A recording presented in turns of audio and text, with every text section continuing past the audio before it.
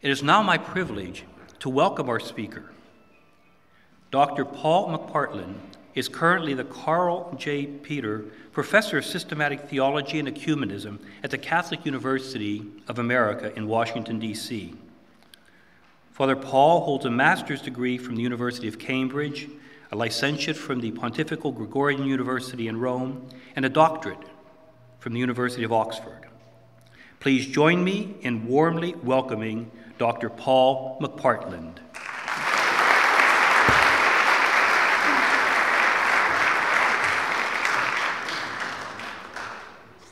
Christ is risen. Your Eminences, dear fathers, dear brothers and sisters, it is a great honor, and I'm very conscious of that honor, in being invited to speak and to give this St. Cyril and St. Methodius lecture this evening. I'm delighted to be with you, and I thank Father Petro very much for his kind invitation. The academic year is drawing to a close, and exams have taken place here, I know, hence the graduation this evening, and they're taking place this week at the Catholic University of America in Washington. It's a busy time for students and, of course, for faculty, but it also offers some lighter moments. When I was in Cambridge a few years ago, I met a friend who had been marking papers, and he'd just decided to go out for a walk. "You'll never guess what I've just read," he said. The immortal line. As St. Augustine said in his famous work, A Tale of Two Cities,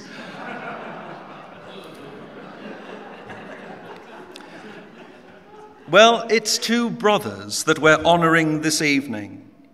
In his encyclical letter, Slavorum Apostoli, on the Holy Brothers, Cyril and Methodius, back in 1985, Pope John Paul recalled that in 1980 he had named them as co-patrons of Europe.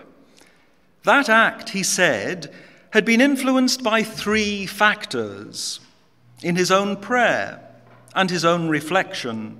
The third being the beginning, precisely in 1980, of the happy and promising theological dialogue between the Catholic Church and the Orthodox churches on the island of Patmos, as he recalled. It seems particularly appropriate, therefore, to speak under their holy patronage this evening about this crucial international dialogue, which after some years of difficulty resumed on the 18th of September last year in Belgrade, Serbia. I had the great joy of being present at that meeting.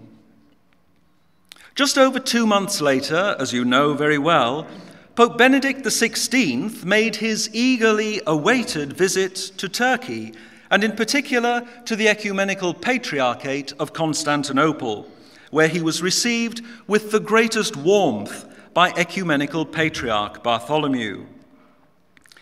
In going as soon as he could to Constantinople, Pope Benedict was following in the footsteps of his beloved predecessor.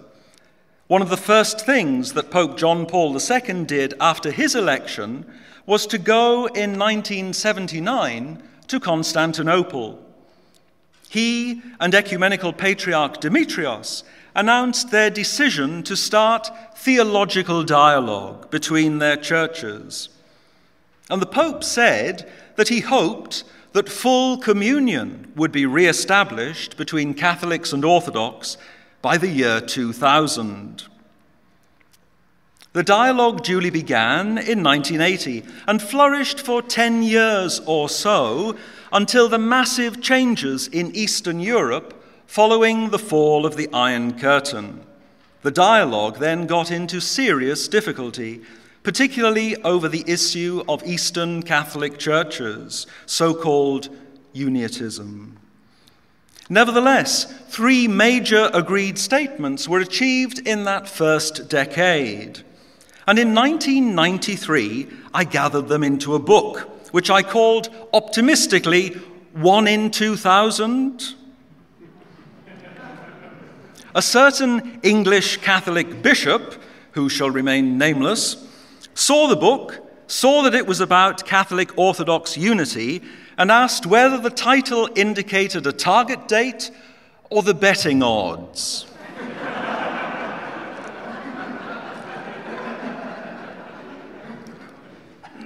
Yes, the dialogue has been beset with problems. But thank God it has now resumed with an intense desire for progress. The co-chairmen of the dialogue are Cardinal Walter Casper on the Catholic side, and on the Orthodox side, Metropolitan John Zizioulas of Pergamon, memorably described some years ago by Yves Congar as one of the most original and most profound theologians of our time. In October 2005, Metropolitan John was a fraternal delegate representing the Ecumenical Patriarchate of Constantinople at the Synod of Bishops held in Rome to consider the topic of the Eucharist, source and summit of the life and mission of the Church.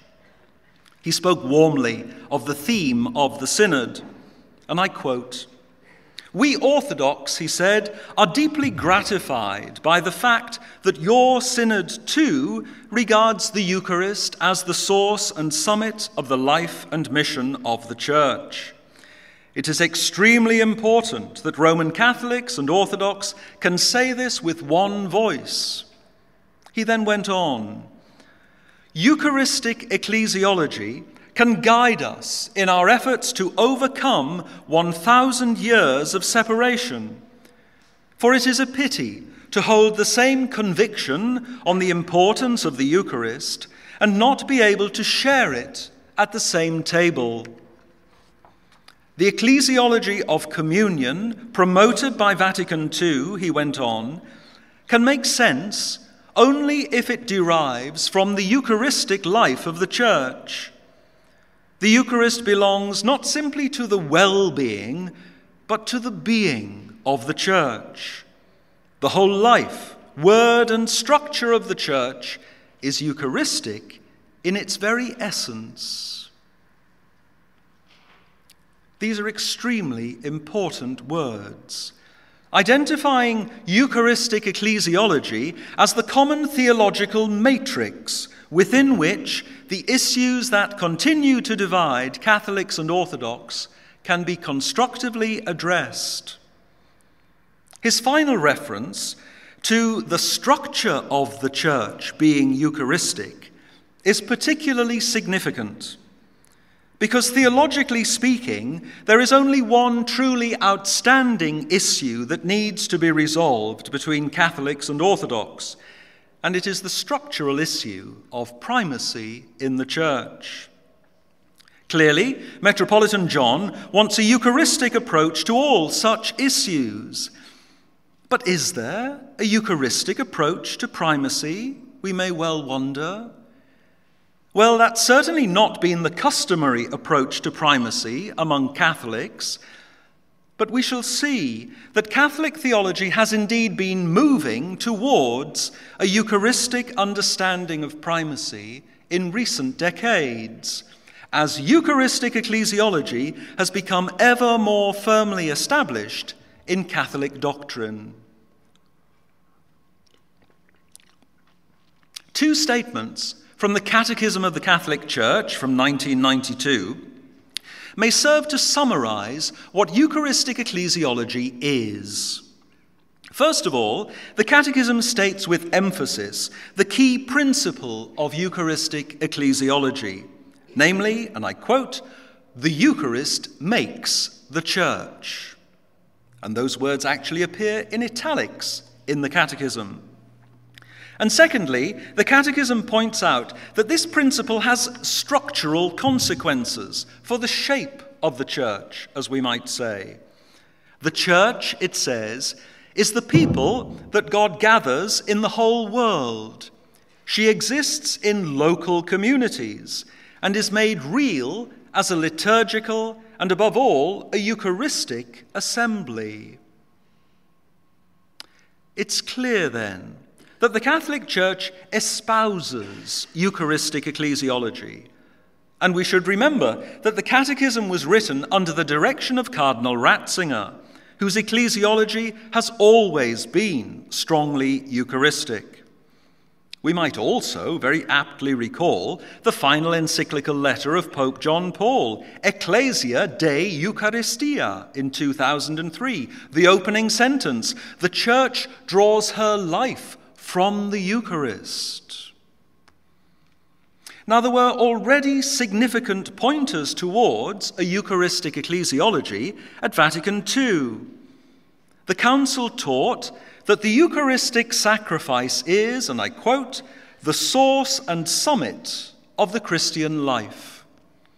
It specified that the Eucharistic assembly of a local church, presided over by the bishop with his clergy and people gathered around, was the principal manifestation of the church. And it said of such local churches that it is in these and formed out of them that the one and unique Catholic Church exists. Indeed, it added, from one point of view, the mystical body of Christ can be understood as a corporate body of churches. Walter Casper has saluted those statements of the Council as reinstating perspectives that were lost around the start of the second millennium. At that time, he says, the Eucharistic ecclesiology of the early church fell into general oblivion in the wake of Eucharistic controversy, and the church began to be understood mainly as a single hierarchical structure. What the Council taught, therefore, was quite momentous, and I quote from Walter Casper. The recourse to the first millennium and its communio ecclesiology means parting with the one-sided unity ecclesiology of the second millennium, which was and has been until today one of the essential reasons for the separation of the Eastern churches.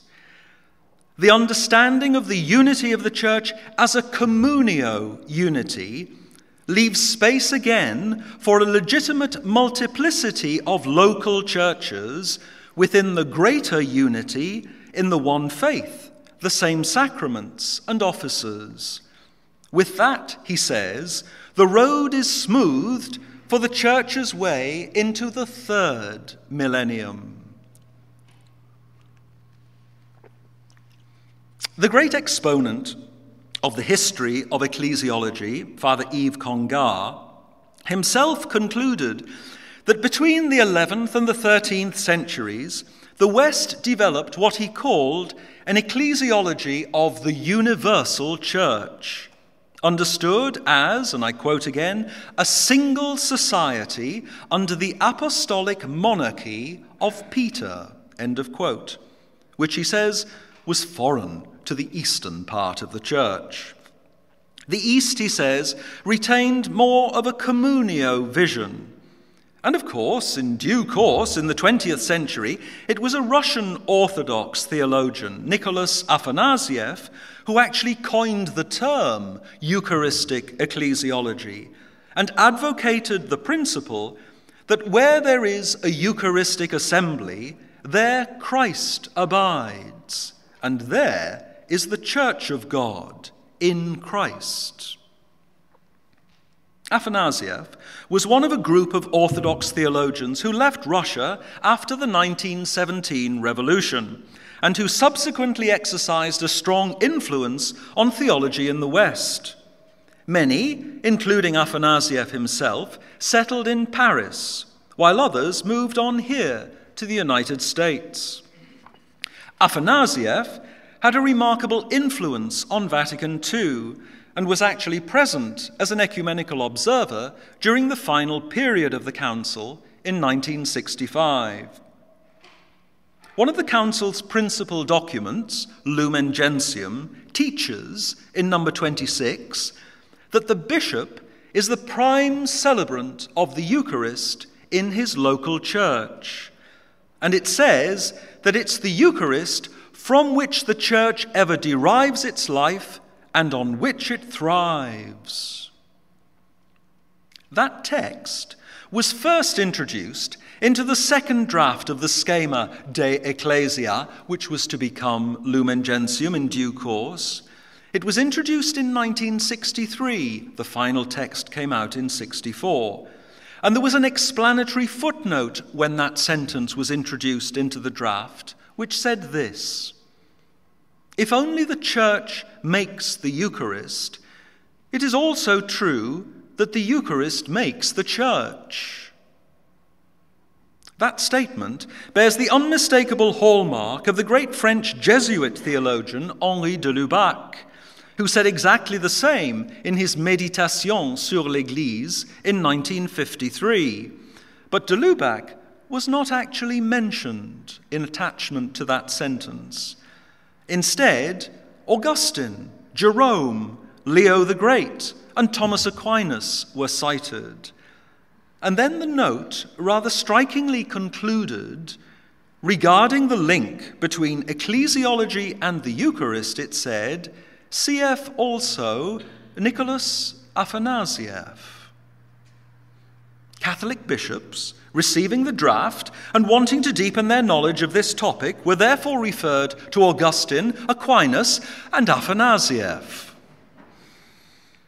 It's clear that various sources were being used and drawn upon for the Eucharistic ecclesiology that was finding expression at the council. Afanasieff was by no means the sole influence. Nevertheless, he was an important influence, and his views acted as something of a catalyst for the council's teaching on the Church. We can tell this from another footnote to the draft of De Ecclesia. The Eucharist is central to Orthodox life, it says, and many Orthodox theologians are following Afanasieff in setting up an opposition between a universalistic ecclesiology, in other words, one universal church hierarchically organized, as espoused by the Catholic Church, and a Eucharistic ecclesiology, an ecclesiology of particular churches. Therefore, said the note strategically, it seems very useful to show in what way the Catholic Church itself starts from a Eucharistic ecclesiology, which at the same time is universalistic. The fundamental conviction being expressed there is that the very Eucharist which local churches celebrate itself requires that they be bound together in an overall unity. The Eucharist itself generates bonds of communion, not just within, but also between the communities which celebrate it. It can fairly be said that the one crucial theological issue confronting Catholic-Orthodox dialogue today is that of identifying the structure of unity which properly corresponds to the mystery of the one Eucharist celebrated by local churches spread all round the world. It is within that context that the question of primacy needs to be resolved. Afanasieff believed that any juridical structure of unity was alien to Eucharistic ecclesiology. That position was unsatisfactory and rather provocative to the drafters of Lumen Gentium, as we just saw. Interestingly, it also proved unsatisfactory and provocative to some Orthodox theologians in the generation following Afanasieff. Outstanding among them is John Zizioulas. A Eucharistic community that would close itself to others, he says, would betray the Catholic character of the Eucharist. On the other hand, he says, any overall structure of unity must respect the full Catholicity of each local church and not reduce local churches simply to parts of a whole, as pre-Vatican II Catholic ecclesiology tended to. In other words, structure cannot be imposed simply for reasons of good order. That is universalism. On the contrary, structure must arise from the Eucharist and correspond to the Eucharist, and it must respect and release the Catholicity that the Eucharist gives to each local church. Afanasiev's emphasis upon the Eucharist, but extreme reaction against ecclesial structures, precipitated a searching critique of those structures that really do not have a Eucharistic justification, but arise from other, more worldly considerations.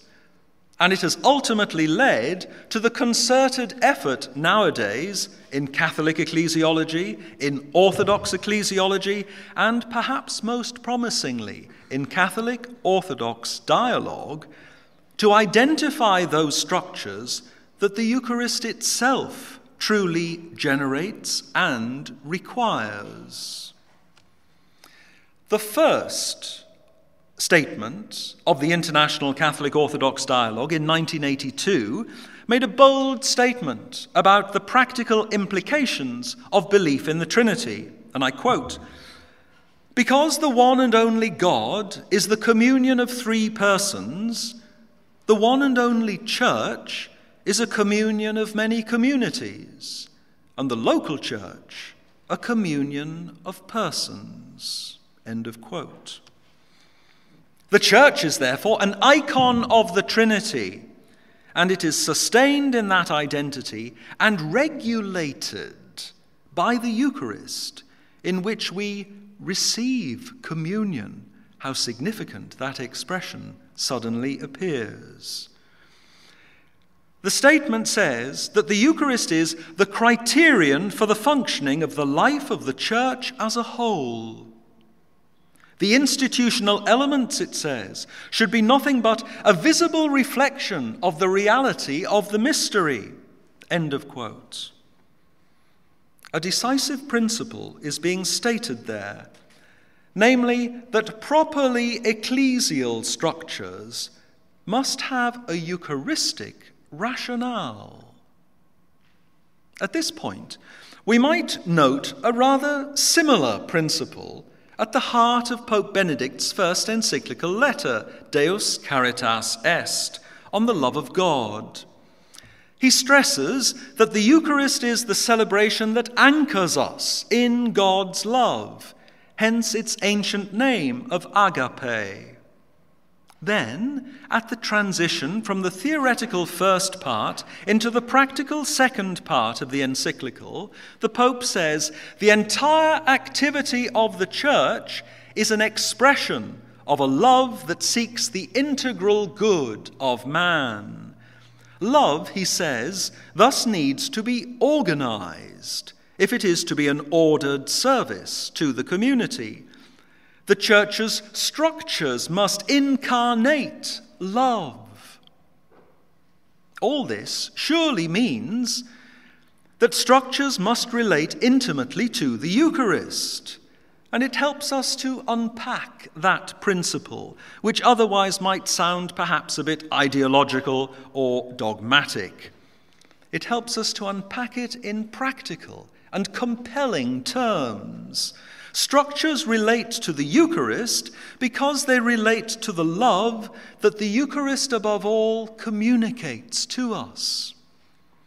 Moreover, the Pope's one reference to his own office is made in terms of love. He reminds us that St. Ignatius of Antioch referred to the Church of Rome as presiding in charity, agape. So what of the papacy? That most thorny issue in Catholic-Orthodox dialogue. In 1992, the Congregation for the Doctrine of the Faith issued a letter on the idea of the Church as communion. That letter set out a strongly Eucharistic ecclesiology and identified the need that such an ecclesiology has for a universal primacy. It spoke of the danger of seeing local churches as independent entities. And it said, it is precisely the Eucharist that renders all self-sufficiency impossible.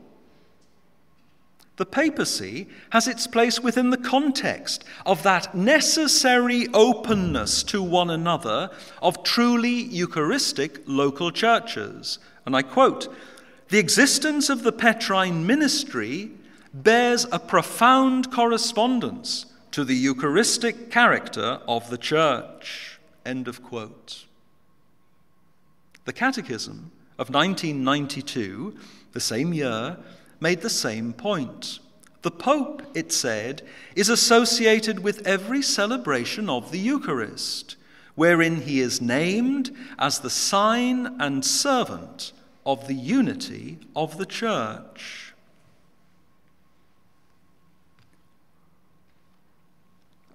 The fact that in major official Catholic texts such as these, the papacy is being set within the very framework of the mutual openness of local churches that Zizioulas espouses, in accordance with a rigorously Eucharistic ecclesiology, is exciting and profoundly promising for progress between Catholics and Orthodox.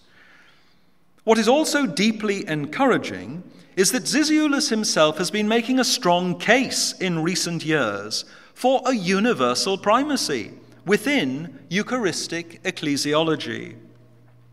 He has done this by emphasizing the necessary complementarity between primacy and synodality in the Church. He thinks that many Orthodox mistakenly draw a contrast between how the Orthodox Church is governed by synods and how the Catholic Church is governed by the Pope. In Orthodox tradition, he says, there has never been and there can never be a synod or a council without a protos or a primus. If therefore synodality exists iure divino, primacy must also exist by the same right. He proposes that a canon from the 4th century, namely the 34th Apostolic Canon, can provide what he calls the golden rule for the theology of primacy. The canon goes as follows. The bishops of every nation, ethnos, ought to know who is the first one, protos, among them, and to esteem him as their head, kephale, and not to do any great thing without his consent, but everyone to manage only the affairs that belong to his own diocese and the territory subject to it. But let him, i.e. the first one, not do anything without the consent of the other bishops, for it is by this means that there will be unanimity, and God will be glorified through Christ in the Holy Spirit. End of canon. Reflecting on the canon again recently, Metropolitan John highlighted that concluding reference to the Holy Trinity, which indicates, he says, that canonical provisions of this kind are not a matter of mere organization, but have a theological value. And he means theological there in the ultimate sense, a Trinitarian basis. In short, as he would say, using one of his very characteristic expressions, the one and the many go together in an ecclesiology truly rooted in the Trinity. And that pattern, the one and the many, applies at all levels of church organization, necessarily including the universal. Orthodox, he would say, have emphasized the many and need to rediscover the one, particularly in the form of a universal primate. Catholics, on the other hand, have emphasized the one and need to recover the many. Vatican II's teaching on episcopal collegiality is therefore a big step in the right direction, but more steps are needed. Clearly, Zizioulas's proposal makes demands, both of his fellow Orthodox and also of Catholics. I'll return to the demands of his fellow Orthodox in a moment, but let us just pursue the demands he makes of Catholics a little bit further. He makes a very specific and rather difficult request. He would like Catholics to recognize that a proper universal primacy need not necessarily involve universal jurisdiction. That is, he says, the right to intervene in local churches, because that, in his view, violates the full Catholicity of the local church. Is this an impasse? Well, not necessarily. Let's acknowledge that the medieval West, in and after the Gregorian reform in the late 11th century, did allow jurisdiction to detach itself, so to speak, from the sacramental life of the church, and particularly from the Eucharist, so as to form a somewhat independent mechanism of church unity. As Yves Congar, once again, has frankly shown, it was then that the idea of universal jurisdiction, and indeed of the Pope as universal bishop, came to the fore. Joseph Ratzinger himself has spoken of the separation of the doctrine of the Eucharist and ecclesiology, which can be noted from the 11th and 12th centuries onwards as one of the most unfortunate pages of medieval theology. Sacrament and jurisdiction, liturgy and administration, he says, were increasingly and harmfully distinguished. Clearly, an important move towards responding to Zizioulas's proposal would be to reforge the link between liturgy and administration, between Eucharist and jurisdiction. Happily, as we saw earlier, there is plenty of evidence that the Catholic Church, in its recent commitment, and a strong commitment, to Eucharistic ecclesiology, has at least begun to embrace that task. What then of the demands Zizioulas makes of his fellow Orthodox? Here we must note some tensions that have recently found expression, especially in statements of bishops of the Russian Orthodox Church. In a frank and thoughtful presentation to the Theological Commission of the Swiss Roman Catholic Bishops' Conference in Basel in 2005, Bishop Hilarion of Vienna and Austria, who represents the Patriarchate of Moscow on the international dialogue, said that the question of primacy within the Church had not been solved even within Orthodoxy itself. A fact, he said, which makes the discussion of this subject between Orthodox and Catholics significantly more difficult. And I quote, "All the Orthodox agree," he says, "that in the Orthodox Church there is no single head on a worldwide scale, no single supreme high priest. However, the Orthodox disagree in their understanding of the primacy and role of the Patriarch of Constantinople.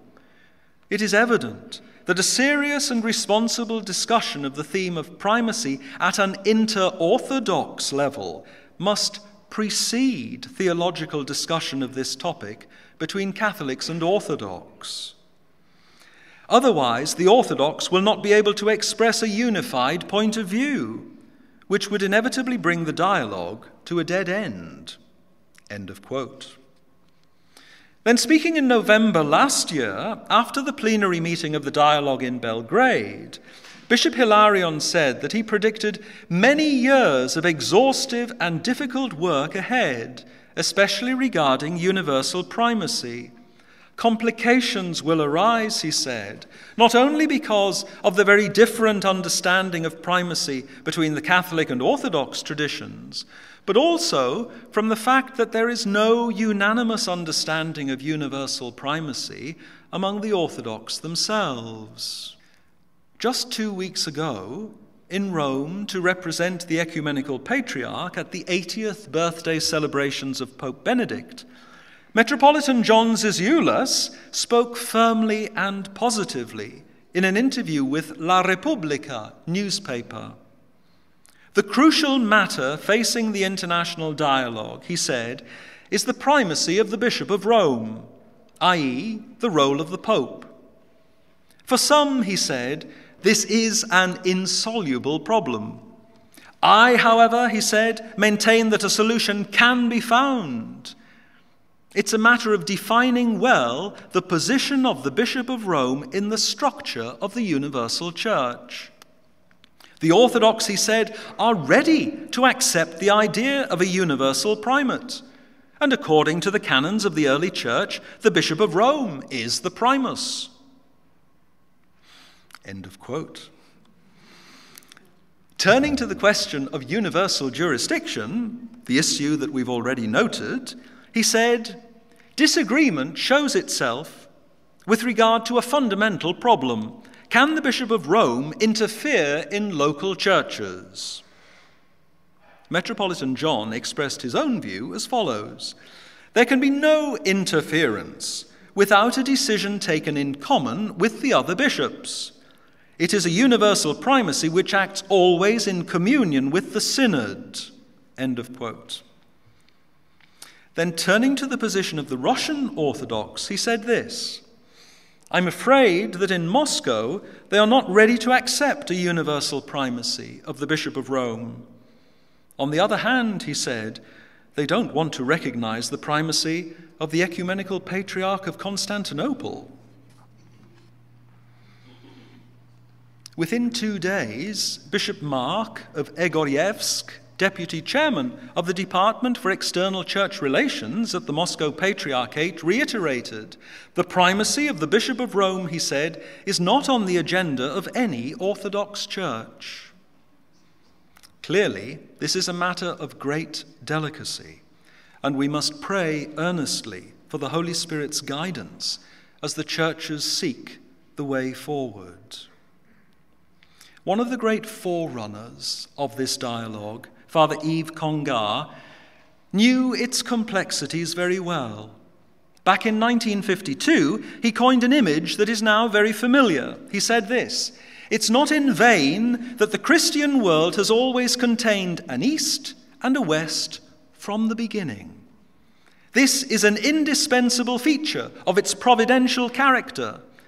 Theology, he said, is only fully Catholic when, like a healthy organism, it breathes deeply and uses both its lungs. 1952. Some years later, he expanded on that thought.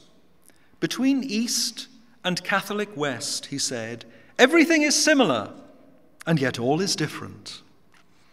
East and West have two constructions of the Christian mystery, which cannot necessarily be superimposed. He quoted what the scientist Niels Bohr said in a very different context, words I think worth recalling when we encounter seemingly opposed positions. The opposite of a true statement is a false statement, but the opposite of a profound truth can be another profound truth. Catholic-Orthodox dialogue, focused on the mystery of the Eucharist, has already borne great fruit. It would not be too much of a caricature, I would say, to imagine that Western Catholics and Western Christians in general have often thought of the Eucharist as the occasion when I, as an individual, encounter Christ in a reenactment of the past event of the Last Supper, a solemn memorial of his passion and death. That rather limited perception of the Eucharist which I wouldn't dream of attributing to Eastern Catholics, has been steadily expanded in recent times into a much fuller vision by three complementary considerations. The Eucharist is the occasion when the Church, in the power of the Spirit, anticipates the coming of the future kingdom and the everlasting celebration of the paschal victory of Christ over death. In short, then, a full understanding of the Eucharist involves not just I, but the Church. Not just Christ, but also the Spirit.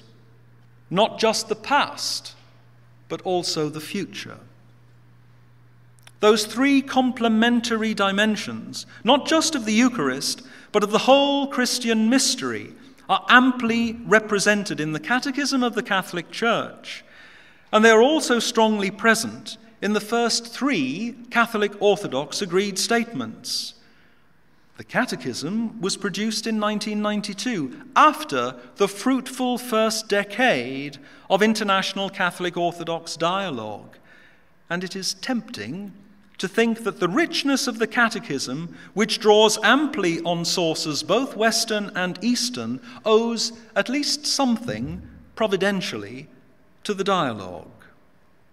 Statements of the dialogue regarding the pneumatological and eschatological dimensions of the Eucharist certainly indicate ways in which the dialogue invites us to stretch our minds and our hearts into a fuller understanding of the mysteries we celebrate.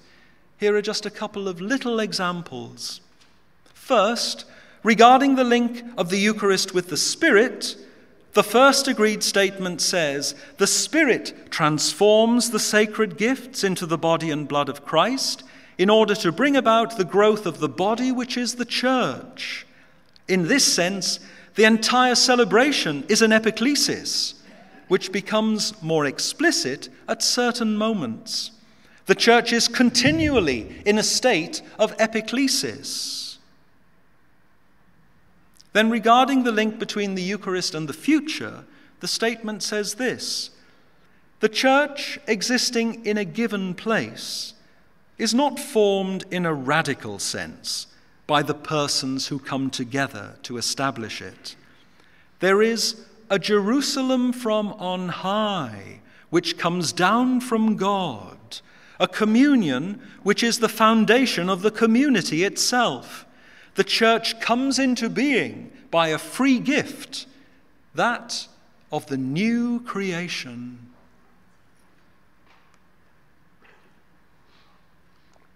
I'd like to close by indicating another essential dimension of the Eucharist, already touched on in that quotation just a moment ago, namely the link of the Eucharist with the salvation of creation as a whole.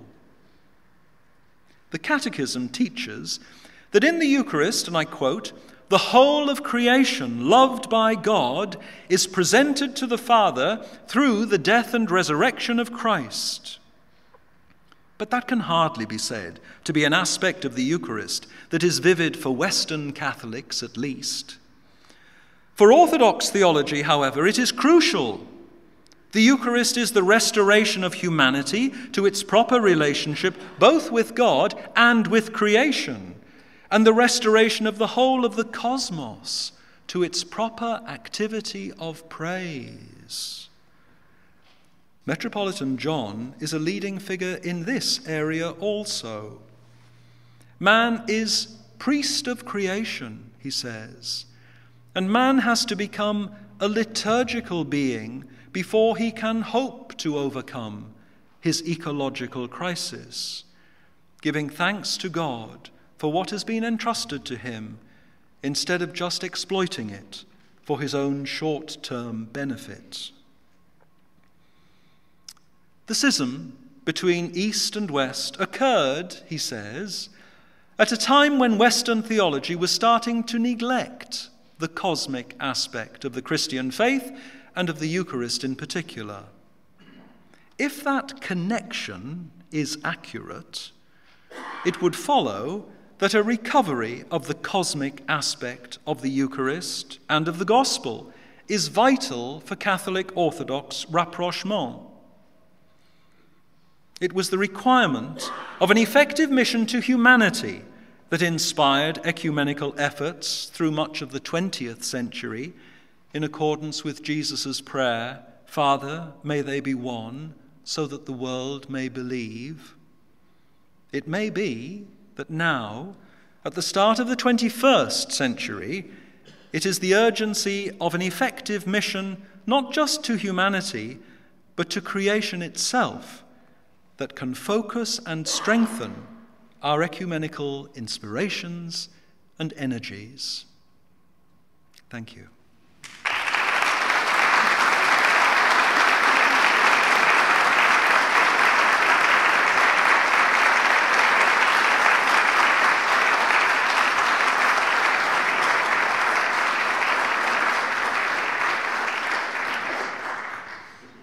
Thank you so much, Father Paul, for your stimulating, exciting, thought-provoking presentation. We're all enriched by what you've given us this evening. And now, Dr. McPartlan will take questions from the audience. It's a pleasure to be here with you. My question is, could you comment on what does it mean in this Orthodox Catholic dialogue that Pope Benedict, so I'm told, removed the title Patriarch of the West from his series of titles as Pope? Thank you. This, of course, is a very, in some sense, a rather enigmatic development of recent times. As you know, in the Annuario Pontificio, the papal yearbook, there is a listing of many titles of the Pope. Bishop of Rome, of course, is the essential one, but then Primate of Italy, Supreme Pontiff, Vicar of Christ, and one of them, until recent times, has been Patriarch of the West. This title was recently removed, and everybody suddenly thought, it's not there anymore. What's happened? And looked around because there had been no official announcement that this was going to happen, and really no official explanation of why it was going to happen. And shortly afterwards, the Pontifical Council for Promoting Christian Unity produced a short statement which indicated that this might perhaps be a help towards ecumenism, removing this title. And I think people, even so, remain slightly puzzled because an exhaustive account of this has not really been given. And there are many very scholarly studies, very lengthy studies of this title, when it came in, what it means, what it doesn't mean. And I wouldn't claim to know all the ins and outs of this title myself. A couple of things that I would just say, and I do freely admit that this is not an exhaustive explanation, because I would say an exhaustive explanation has not been given, rather tantalizingly. For some of the Orthodox, this certainly seemed to be a negative move, because they thought that Patriarch of the West was a title that they could somehow latch on to. This was an avenue of approaching the papacy, because, after all, some years ago, Cardinal Ratzinger himself made what many thought a very helpful distinction between two offices of the Pope, that he is universal primate, yes, but he is patriarch of the West. And people were thinking of the pentarchy and the idea of different patriarchates, and of the Patriarchate of Rome, I suppose you would want to say, if you were really fitting into that pattern, not Patriarch of the West. But anyway, Cardinal Ratzinger himself said some years ago that since the schism between East and West, 1054, between Orthodox and Catholic, the only area within which the Pope has been recognized as primate is the very area within which he was already patriarch, and therefore, since 1054, for nigh on 1,000 years, these two titles have got completely jumbled up, and nobody any longer knows precisely which out of all the things the Pope does, he does as universal primate, and which he does as Patriarch of the West. And he said it's essential to distinguish these two, because the only capacity in which Catholics would want to offer the Pope to the Orthodox is as universal primate. They have their own patriarchs. And therefore we need to distinguish what is it that the Pope does as patriarch, which obviously we would not want the Orthodox to think was part of the package, so to speak. And certainly as part of that you would think, well, the naming of bishops is surely much more a patriarchal thing than a primatial thing. And therefore Orthodox need to be reassured that in talking about universal primacy, Catholics don't have it in their minds that we'd like you to enter into communion with the Pope, who, by the way, will appoint all your bishops. You can imagine the reaction to that. So the sifting out of these two would seem to be a very useful thing, and therefore once again it becomes rather enigmatic that this title has been taken away, obviously by the will of the Pope himself, because such titles do not vanish from the Annuario Pontificio unless the Pope wants them to. What I would say also, which I think does begin to cast some light in a very helpful way on this perhaps. I was told, and again as I say, I'm not by any means an expert in this, and I do want to stress that if you were to go back in history, that title, Patriarch of the West, in fact is not used in the Annuario, as a title that's always been claimed by the popes. As I said, strictly speaking, if you were going to get into a sort of pentarchy model, you'd say Patriarch of Rome, not Patriarch of the West. It seems a bit more curious. I believe, though I would have to check this, that the actual title, Patriarch of the West, in fact is a rather recent insertion into the Annuario Pontificio. That in fact it was an insertion, so I'm told, in the late 19th century, the time of Vatican I. It's part and parcel of the Vatican I vision of the papacy. It's part of that agenda. Now, if that is so, then indeed it might seem very helpful to remove a title which perhaps has an extra sort of Vatican I spin on it.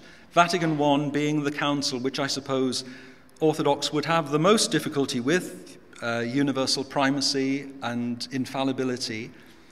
And therefore I can see that if indeed the title has not always been in the Annuario, but in fact is a rather recent insertion, then its removal of it might indeed be the reassertion of an older state of affairs, perhaps less clear, you might say, but also perhaps less polemical, if we understand why that title got in the first place. So it seems to me, in the absence of the sharper details of the facts and analysis that I would dearly like to have, and I would dearly like us to be given, that it could indeed be what the Pontifical Council said at the time it was, which is a possible help towards an understanding between East and West, taking that title out.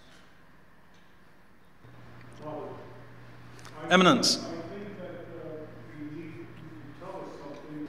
His Eminence is saying that the Holy Father has recently said that in order to understand the original relationships in the Church, and indeed the relationship between Rome and Constantinople, that we need to return to the first 100 years of the Church's life. The first 100 years would take us, of course, before the founding of Constantinople, and therefore would make us think of some fundamental principles of just the foundation of the Church. And indeed, if you look at, there we would be straight into a Eucharistic ecclesiology, of course, which makes me think that perhaps that is what he's saying. In other words, if, in a sense, prescinding from the history, but just trying to get back to the scriptural theology, if you like, of the understanding of the local community and the Eucharist that gives it life. And indeed, also in the first century, of course, of the bonds of charity and generosity between the local churches, which we see very much in the collections taken for the local churches in need. And I think also give us an indication of why it is that one of the features of Metropolitan John's, his Ulysses, approach to primacy is really to prescind both from the scriptures and also from history. It's very interesting because he says, if we start, as people often do when you're thinking of primacy, with a biblical study of the office of Peter or something like that, he says, people never agree on these things. And I remember one particular line: if we wait for the biblical scholars to reach a consensus on the role of Peter in the New Testament, that'll be putting off unity for another millennium, or perhaps even longer, he said, But likewise, he also says, very interestingly, we must prescind also from what would be the lessons of history. And this is an interesting gloss on what I was just saying about, looking back to the first millennium and the role of primate and patriarch, and perhaps trying to get into that. Because Zizioulas says, but there was disagreement even in the first millennium as to what the relative positions and prerogatives of the different sees was. And likewise, by extension, then, you could say, well, there are undoubtedly different interpretations today of, for instance, what that title Third Rome means in Moscow.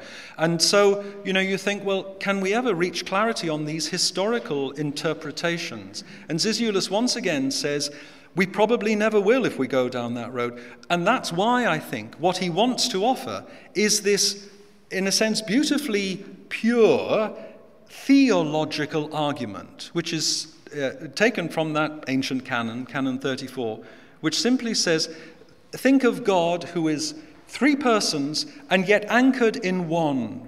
The Father is the source of the Trinity, from whom the Son is begotten, from whom the Spirit proceeds. So three persons, yes, but anchored in one. The Trinity has a definite focal point. There are no Son and Spirit without the Father, but equally there's no Father without the Son and the Spirit. So a perfect mutuality there. And he says, if we are talking about a communion ecclesiology, that's the blueprint, that's the prototype. And therefore, rippling throughout all of the life and structure of the church in all of its different dimensions and all of its different levels, there should be that pattern, that configuration, the one and the many, with perfect mutuality. And he says, if we have that at the local level, in a diocese, the bishop and his people, we have it in a region with the patriarch, the primus, and the synod. And he says, and it is absolutely logical and consistent to say that must also exist at the universal level. And so, in a sense, it is a beautifully simple and yet profound principle that he urges can be, as he says, the golden rule.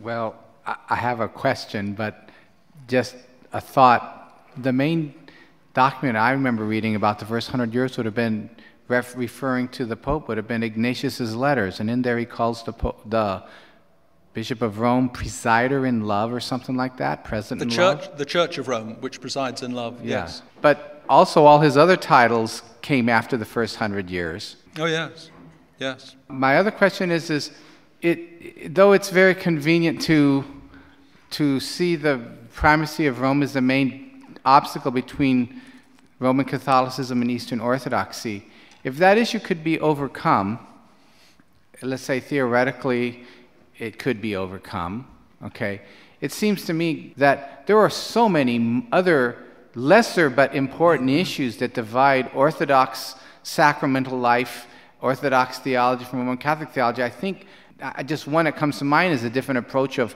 how is the sacrament of marriage affected. Is it the vow of the couple, or is it the blessing of the priest? What do you think would happen?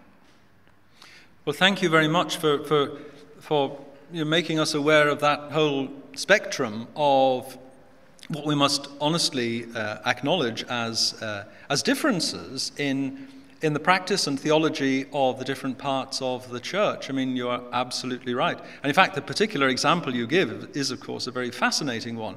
The different approaches to marriage, East and West. And the Orthodox approach to marriage is often, I think, looked to rather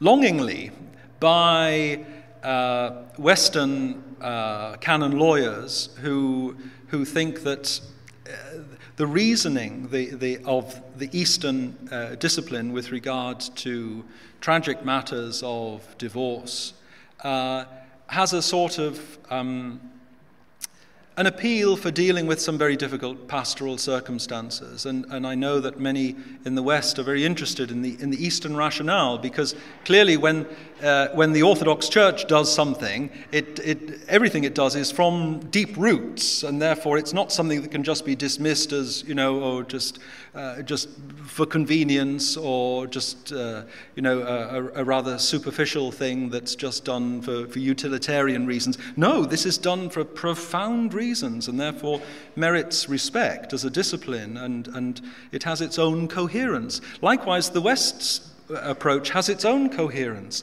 And I think what we need to say when we look at two very different approaches, both of which have their own coherence, is to say, is this simply part of the richness of God and his ways amongst human beings, with all their creativity and freedom and the marvelous variety that's intrinsic to human life? Or is it something absolutely so critical that it ought to be, in the ecumenical phrase, church dividing? Because there are many, many differences between Christians, but very, very few which deserve to be church dividing. And we've made an awful lot of things that aren't really worth being church dividing. Why? Probably because there's a divisive spirit in our hearts, and we just want to latch on to an excuse. Oh, well, you don't do such and such. Oh, right, well, we do. You're different, aren't you? Yes, well, And, this is original sin, for goodness sake. This is original sin. Communion in God, Father, Son, and Spirit, could not be more different, and yet could not be more one. We mustn't think that unity means uniformity. It's the fallen Adam in us which wants to take difference from others as a pretext for being divided from others. When we embrace the communion life of God, we rejoice in the difference of others, unless that difference is so profound and critical that it really is a difference that indicates a major otherness that is irreconcilable. Yves Congar, I think, gave us the way to cope with otherness when he said that he marveled at the way the Western synthesis goes and the way the Eastern synthesis goes, and realized that, in fact, you couldn't just, as it were, put the two together like two pieces of a jigsaw, or just mix them together and then have a richer whole. There's no mixing can take place here, he said. It's a most strange togetherness of difference. Hence his idea that the two lungs, his idea that here are two constructions of the Christian faith. Are they so radically different that they ought to be different churches? He would say, I'm sure, absolutely not. And we mustn't fear difference. We must learn to appreciate the other as an enrichment of what I have to say and to offer. And the Trinity can guide us on that. So I think when we encounter all these differences, we need to ask very seriously for each of them, is this so serious it merits dividing the church? And I think the instant answer that comes when the question's put like that, with most of these differences, is certainly not. We appreciate one another and ought to be one church with precisely those differences, embraced by appreciation, love, respect, and understanding. Father, I'm curious, in this model of Eucharistic ecclesiology, which you talked about, where exactly do the Eastern Catholic churches fit within that model? Do they operate as separate churches, or must they be reintegrated into the Orthodox Church? Sorry, where exactly do... Where do the Eastern Catholic churches fit within this model of Eucharistic ecclesiology that you have spoken about tonight? Do the Eastern churches stay as separate churches in communion with Rome, or do they must they become Orthodox?